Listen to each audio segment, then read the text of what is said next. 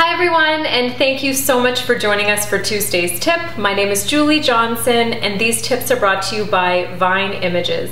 Welcome to week number 51.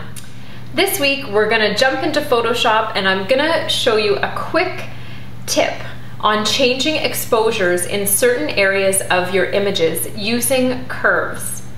So we'll see you in Photoshop in a minute. Okay, so here we have an image that's slightly overexposed. It was taken in JPEG. So what we're going to do is we're going to go to Image, Adjustments, Curves. So this is a way better solution than using your brightness contrast to change the exposure on an image. So now you can also select certain areas of an image that you want to change the exposure. So we're going to select to the right there. And we're going to go to Image, Adjustments, Curves, and we're going to take it down even more just in that area. Okay, so now we're just going to deselect it, and we're going to look at the before image and the after.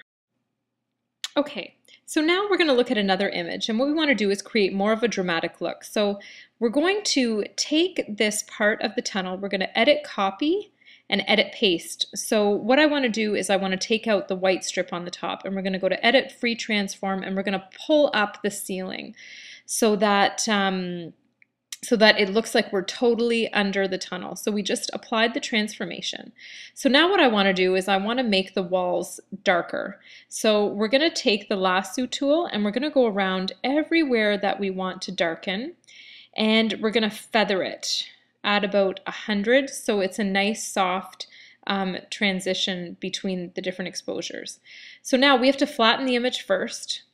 So we're going to flatten the layers, and then we're going to go to Image, Adjustments, Curves, and we're going to pull it down.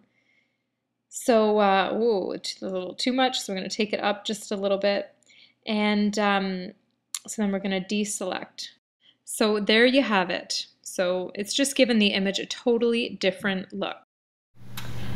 On behalf of Vine Images, I just want to thank you so much for joining us for Tuesday's tip. If you have any tip requests, please email them to vineimages@hotmail.com and just label it as Tuesday's tip requests. We're getting to them as soon as we can. Thanks so much. Please join us on Facebook if you haven't already, www.facebook.com/VineImagesInc. Hope to see you there. Thanks.